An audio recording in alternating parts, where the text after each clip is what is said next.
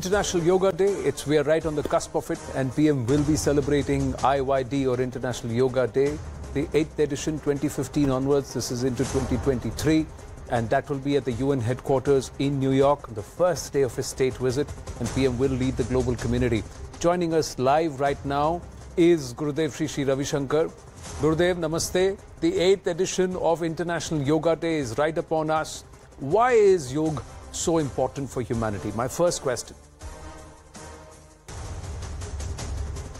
See, yoga is not just one fitness thing. It also uplifts human spirit. It helps one to communicate with people better.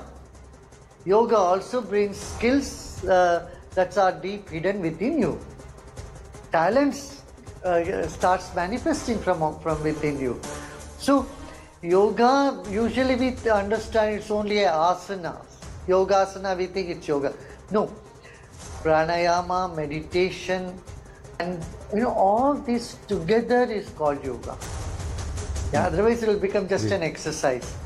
Without pranayama, without meditation, yoga is never complete. Yeah.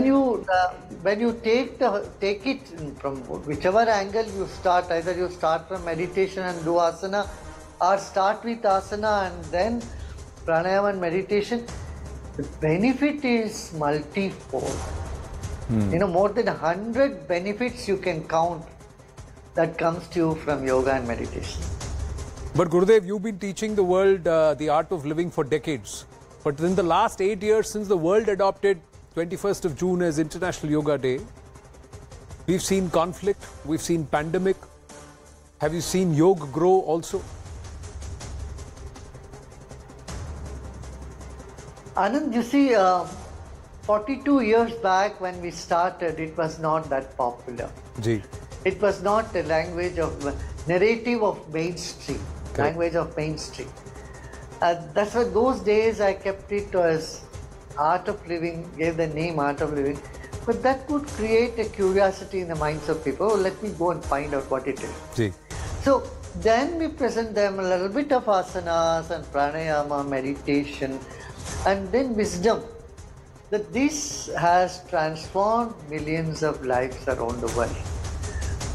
Actually, in 2009, there was a very well-known yoga teacher from Portugal, who is a Portuguese person, Spanish, and he would not even speak English, but he was sannyasi from that from there, Portugal, and he came. He would speak Spanish and Portuguese. He could speak. He would not speak English. So he came to Bangalore, and then we had a yoga conference where B.K. Saingar was part of it, and then Baba Ramdev, and there were all yoga experts were there. That time we appealed to the United Nations that you have a World Diabetes Day, you have World Toilet Day, you have World Idli Day. Idli Day also, yeah, true. How come we have no World Yoga Day? So, but then when Prime Minister took it up, and then so many countries supported, and we finally got that recognition.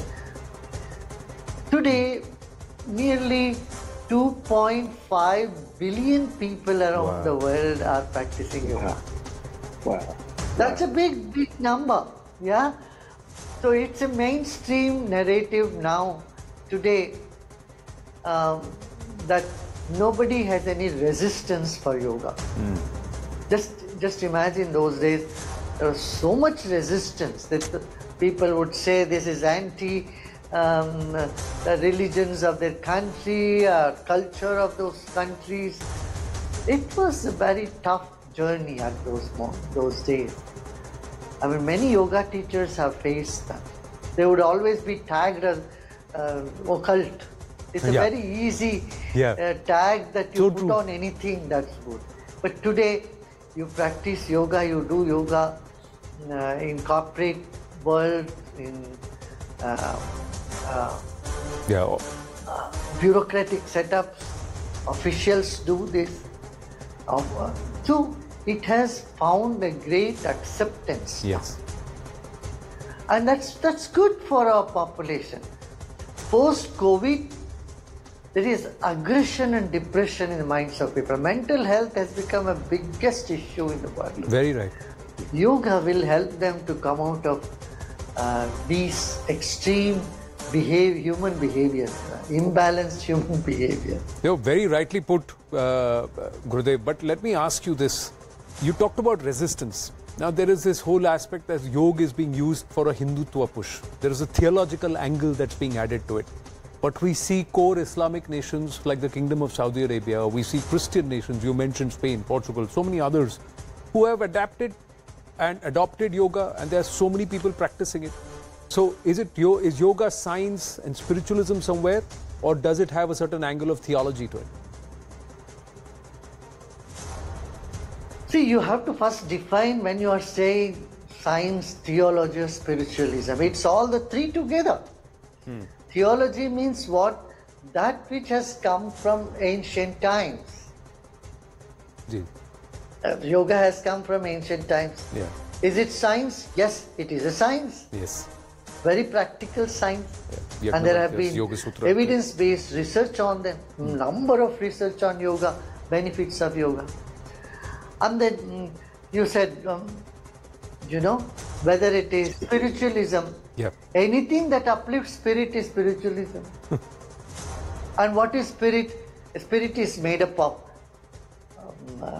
consciousness is made up of love, compassion, integrity, creativity, intuitive ability, all these qualities. Prana. Yeah. So all these are, part of spirit. When you say spiritualism, spiritualism is that which helps you to connect with the universal spirit, and which connects you to people around the globe. Yeah. The notion of Vasudhaiva Kutumbakam, the whole world is one family, has come from our spiritual wisdom only. True, very, very rightly said. And yoga means yoking, and you're saying it's again what you're saying. Spiritualism is connecting yourself to humanity and also to the entire universe. But बहुत लोग कहते हैं गुरुदेव, stress है तो योगा करो, बूढ़े हो गए तो योगा करो, यंगर जनरेशन के लिए क्या जरूरत है योगा? इनफैक्ट हर बच्चे को आप देखिए, 3 साल उम्र तक हर बच्चा योगा करता ही है. सब योगा का एक्सरसाइज करता है, उनका ब्रीदिंग देख के उनका माइंड बाय डिफॉल्ट होता है, इनवॉलंटरी होता है. They live in the present moment. जी. योगा कभी बूढ़े होकर के करना भी मुश्किल होता है. शुरू से उसका अभ्यास करें, specially in teenage. If you practice yoga, that's very very good for you, because it helps you to channelize your energy in a more creative and productive angle. मैं बच्चों से यूथ की बात कर रहे हैं गुरुदेव. Issue of mental health, wellbeing, addiction, identity issues, confusions. You think yoga will help or can help? Definitely yoga is helping. Yoga brings that balance. See, we are all made up of father and mother. That means there is a male and female energies are within us. Yoga brings the balance in this. And yoga helps one to get out of addictions, many different type of addictions. So, definitely, I have seen this result happening. And around the world, not just in any one country, one race or religious place. Across the globe, I've seen, people are getting over the stress and getting well, and getting out of all these addictions, as you mentioned. And opioid problem. That's opioids. Also, this has helped them tremendously. We have done a research in Cleveland with a group of people, and it has given tremendous result from that. And people are appreciating it, and they're taking now everywhere. Gurudev, thank you very, very much. I know you will also be there at the UN on International Yoga Day. You've just spared time before you get on the flight. Thank you so much. Thank you so much for your time. Always a pleasure speaking with you. Ladies and gentlemen.